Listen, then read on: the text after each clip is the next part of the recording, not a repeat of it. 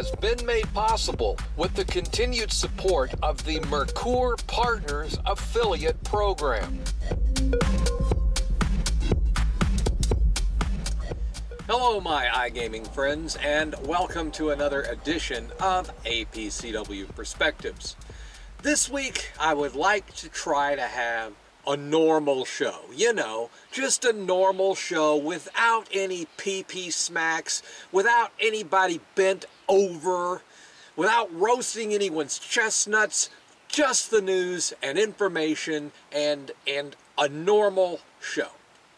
So, let's get started with several stories from Amaya Gaming, who may not be Amaya Gaming much longer.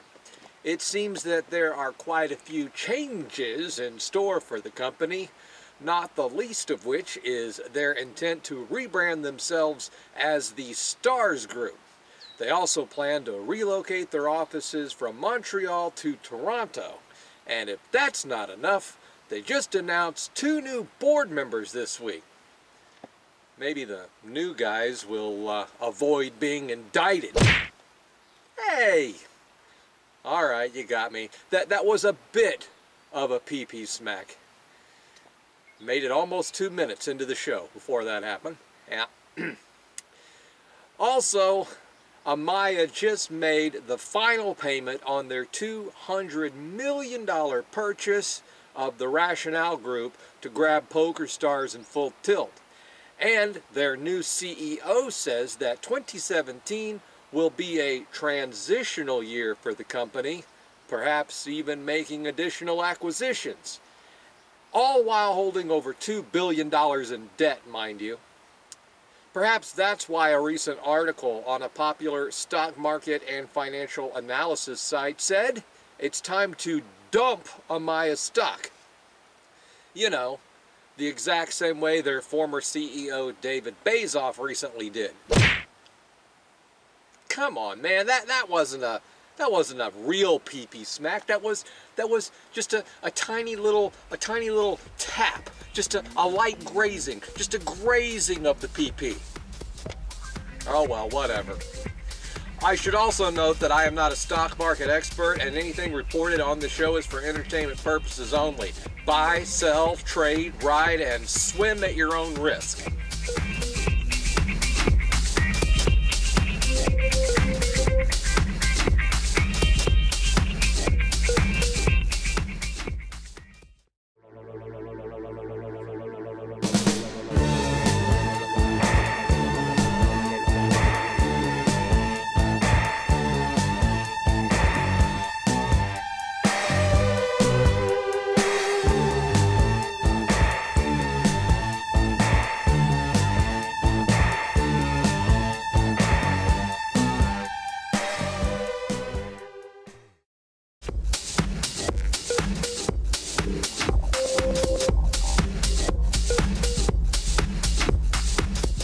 Welcome back.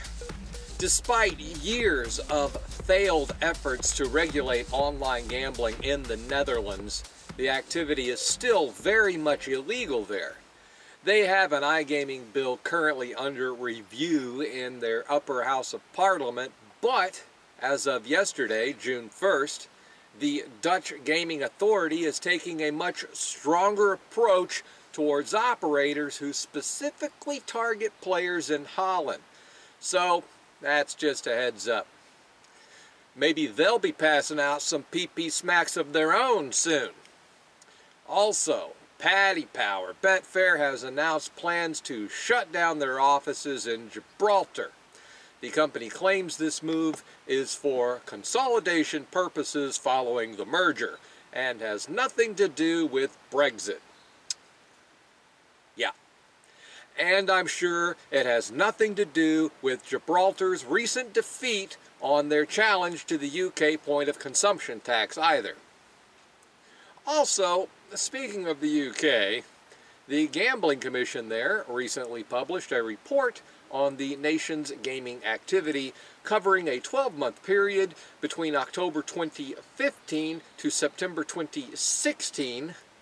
The report shows that business is good, up almost 3%, and that online gambling continues to grow. Just not as fast as land-based gambling. But hey, that's still good news, right?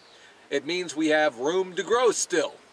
And that, my friends, wraps up what was supposed to be a normal show.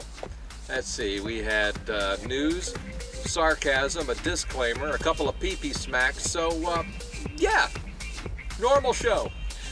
Nailed it! And God willing, I'll be back next week to do it all again.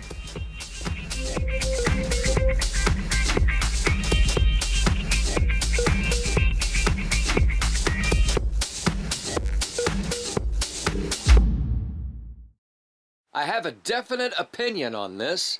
I don't care.